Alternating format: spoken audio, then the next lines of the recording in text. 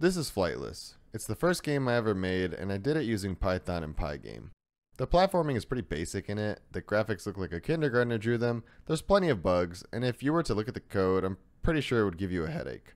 It's objectively a very novice effort at making a game, but I had an absolute blast making it. After Flightless, I'd go on to work on a bunch of other Pygame projects.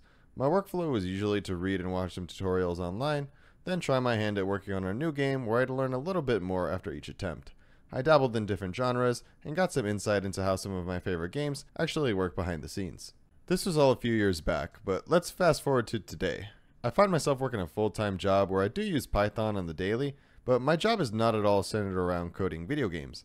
Game development has mostly just become a hobby that I pursue whenever I have time, and when I am developing games, my focus has largely shifted to Godot, leaving Pygame as a pretty rarely used tool in my arsenal. It's definitely been some time since I've booted up the Pygame module, but I still view my journey with Pygame as a very pivotal chapter in my growth, not just as a game developer, but also as a programmer and even a person in a broader sense. Now, to avoid any confusion, I'll make this disclaimer very clear. If you're interested in a serious career in game development or have goals of releasing a commercial game, then your time will probably be better spent learning a popular game engine. In a field as technical and competitive as the video game industry, I can't really think of a reason why you'd ever need to use something like Pygame over Unreal or Unity. But with that said, not everyone needs to be a career game developer. There's plenty of people who would benefit a lot from dabbling their toes in game development without having to make it their full-time job. Maybe you're a student who's looking to create some projects that you can showcase on your resume, or a working professional who's interested in learning some more technical skills to make yourself more competitive in the workforce or even switch careers entirely. Learning some Python would be really valuable here. It's an incredibly flexible and in-demand programming language, and this is where Pygame really shines in my opinion because it makes learning Python really fun. You see, for most of my life, programming had always seemed really intimidating to me. At the time, I wasn't aware of all the learning tools available on the internet, and nobody in my family worked as a computer programmer, nor was coding part of my K-12 education, so I just didn't really know where to start. It wasn't until my early college years that I happened to find myself taking a few coding classes as part of the program that I was in. And as the courses went on, I remember liking programming less and less. University courses love to teach a bunch of theory, which is important, but a lot of my projects felt very abstract, so it never really felt like I was working on something very tangible that I could play around with. I survived through the schoolwork, but very much saw coding as a means to an end and not something that I would ever do during my free time, let alone as a career. At some point, I found myself needing to learn a little bit of Python for a research project that I was working on, so I was looking around for resources to learn. Unfortunately, there weren't many Python courses at my school, and I found myself getting pretty bored with most of the basic learning resources online.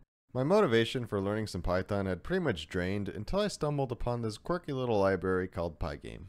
Growing up, I've always loved video games. I'd play them for hours as a kid and pretty much never got tired of them. I thought that when I grew up I'd be making video games as a career, but due to the intimidating nature of programming, I'd never really pursued it. But now being in a position where I needed to learn a little bit of code, making some silly little games seemed like it would be a good way to motivate myself and learn some Python. It mostly just started as a dumb excuse to learn, but for the first time I was actually able to apply programming to something that I was really passionate about. I'll never forget the excitement that I felt when the character I drew was all of a sudden brought to life on my code, and through the click of a button it was moving around on the screen. What used to be pure magic as a kid was all of a sudden so tangible and real in a way that I'd never really felt working on any other projects. And all of a sudden I found myself excited to sit down on my computer every day and code in Python.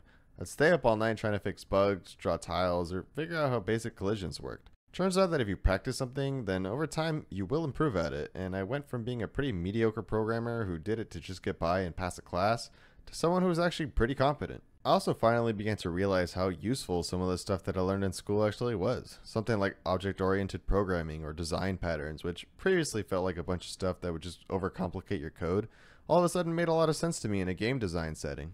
In my current job, coding is a very vital part of it, and although I'm not explicitly making games, I can tell you for sure there have been a lot of moments where a lot of the hard Python skills that I learned from playing around in Pygame have very much come in handy.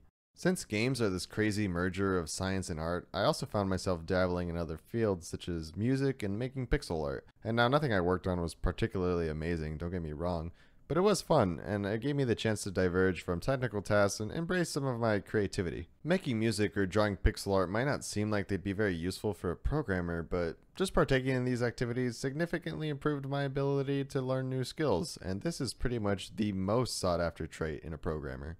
Somewhere along the way, I also thought it'd be a fun idea to document some of my Pygame endeavors on this YouTube channel.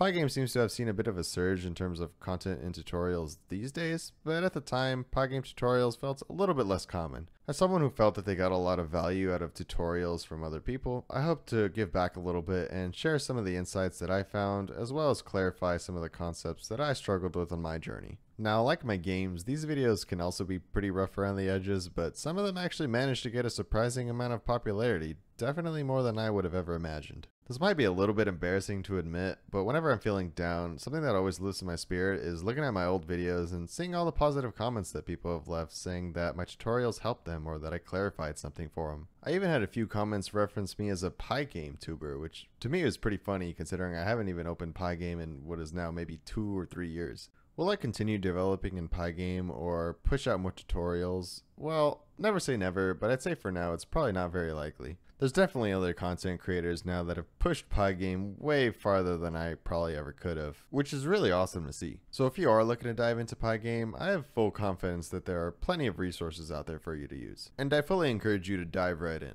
Because while Pygame might not be the fastest or most optimized way to make a game, what it did for me was take the daunting task of learning Python and programming and make it into something that I would look forward to every single day. And if it weren't for that, I don't think I'd have the amazing career that I have today or the awesome hobby of game development that allows me to express myself in a way that I never thought I could. To the developers and community who have contributed some of their time into Pygame, my sincerest thank you, and I really appreciate you.